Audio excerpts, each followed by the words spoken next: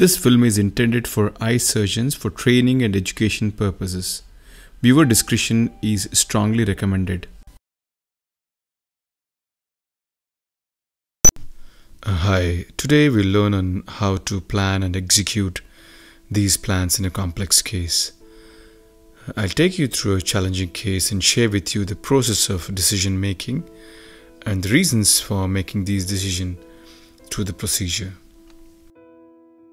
Here we have an 80-year-old man who has a mature cataract with loose zonules, which is evidenced by this mild phacodermosis of the slit lamp and a small rigid pupil secondary to pseudoexfoliation.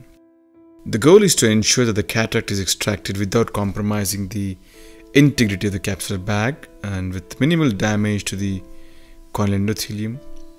In this case, I have consciously made a decision to do Manual SICS, and my plan is to use iris hooks to dilate the pupil mechanically and then use a CTR to stabilize the bag. So let's see how things go. I begin by fashioning a self-sealing sclerocorneal tunnel, and I'm stabilizing the globe by holding onto the posterior groove which I've created intentionally for this purpose. The scleral incision is around 1.5 mm posterior to the limbus, and the tunnel is being done using an angled crescent blade. I usually avoid using any cautery, and the continuous irrigation by my assistant ensures good visibility.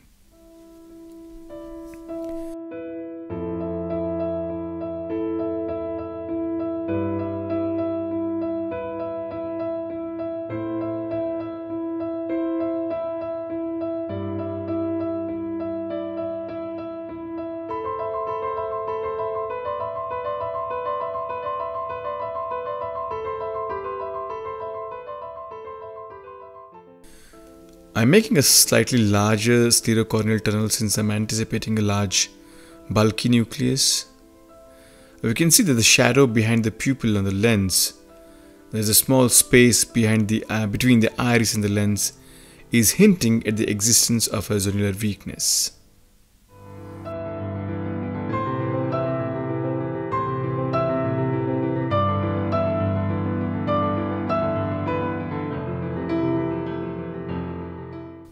Once the scleral tunnel is created, I stain the anti-capsule using trypan blue. I also try to inject it under the pupil, hoping that the underlying unexposed anti-capsule is also stained.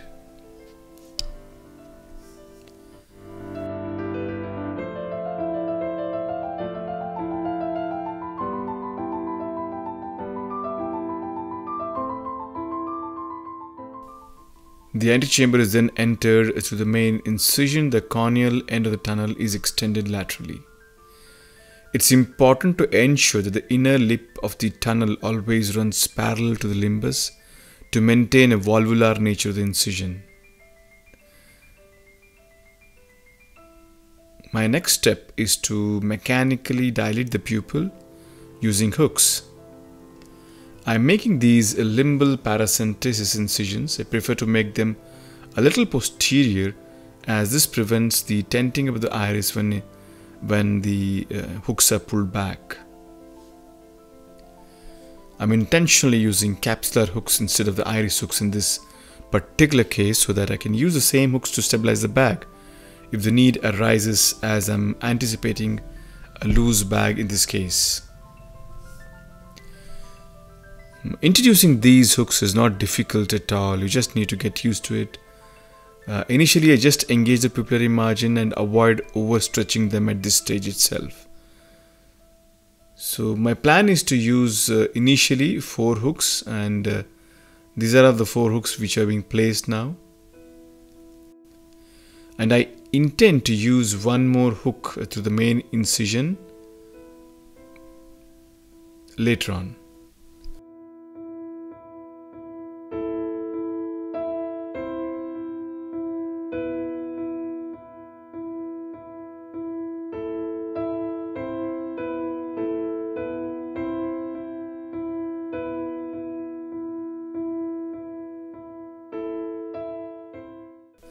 So once the 4 hooks are in place, now I stretch the pupil by pulling at each of these hooks.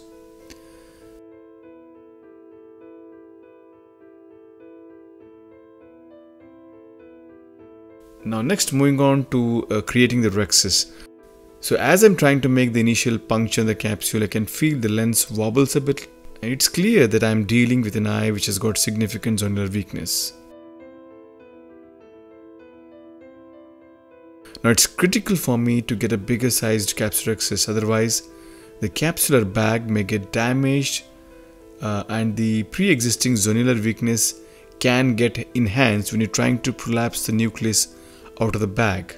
So my first goal is to ensure that we have a decent sized rexus. Otherwise, in such cases, it's not unusual to find an unintentional intracapsular extraction happening. And typically in such eyes, owing to the zonular laxity, we usually end up having a smaller rexus than what we aimed at. So I feel that I need a bigger rexus than what I have now. To aid better visualization, I introduce another hook through the main incision, which will help me to see better so that I can extend the superior part of the rexus margin a little bit. So once I'm seeing it well, it's easier for me to enlarge the rexus. So once the rexus is done, it's now time to loosen out and separate the nucleus from the capsule. Gentle hydrodissection is done, followed by decompression, and the nucleus is just nudged around to ensure that it is free from the bag.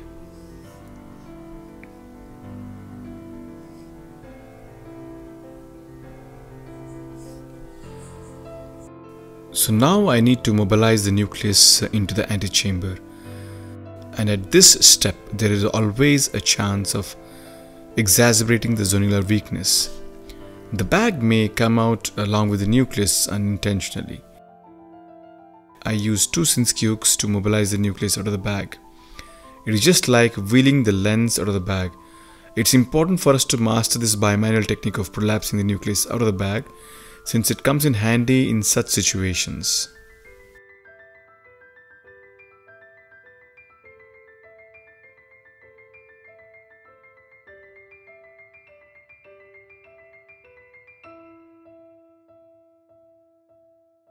So once the nucleus is out of the bag, I need to create some space. I'm using cohesive OED in front of the lens and also behind the lens, just to ensure that we have got enough space for manipulation. At this stage, I free the superior 2 hooks engaging the pupil and pull them out so that they don't hinder me while extracting the nucleus out. So once it is done, my job is to extract the nucleus out through the scleral tunnel. Using a wire vectis under the nucleus and a lens dialer above it, the nucleus is gently extracted out by what we call the sandwich technique. So the nucleus comes out quite easily because the incision was adequately sized and appropriate for it. And once the nucleus is out, we need to deal with the cortex.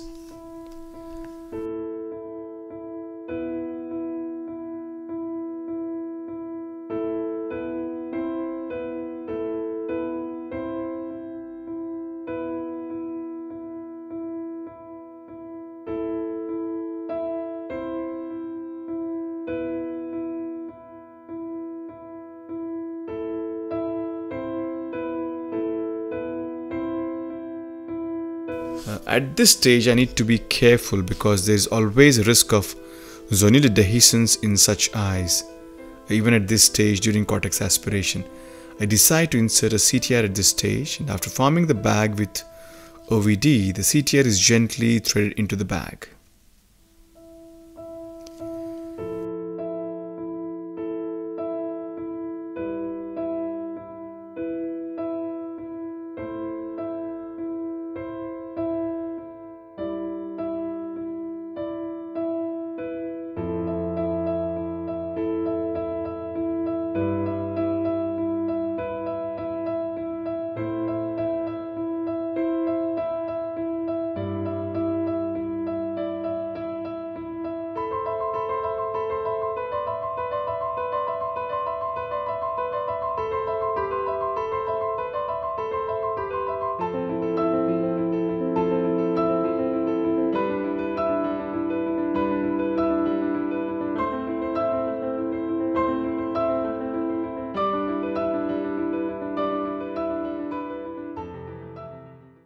The intraocular lens is implanted into the bag.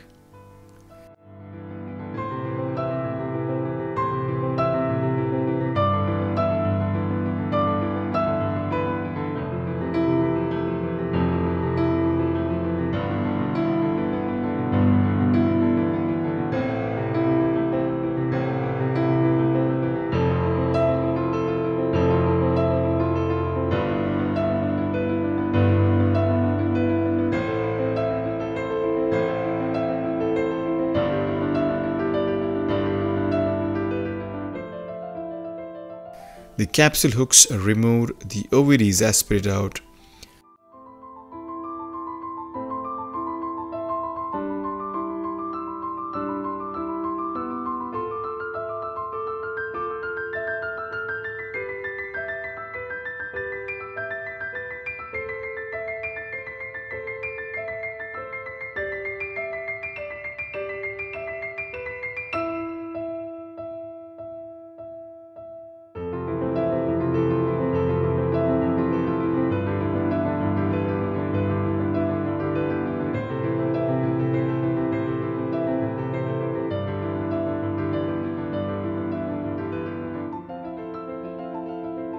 So finally, we could implement most of our plans quite well.